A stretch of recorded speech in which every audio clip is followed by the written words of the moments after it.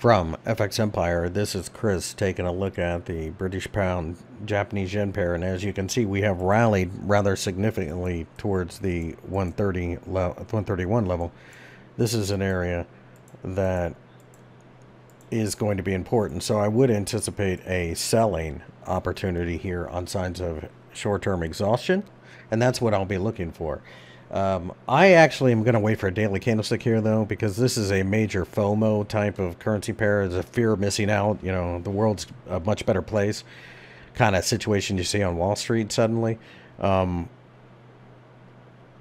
you know, I mean, really the thing to pay the most attention to is we're going from the upper left to the lower right. Yes, we're at extraordinarily low levels, but you could have said that several times ago. So I'm going to fade this. I just don't have the setup yet, so stay tuned.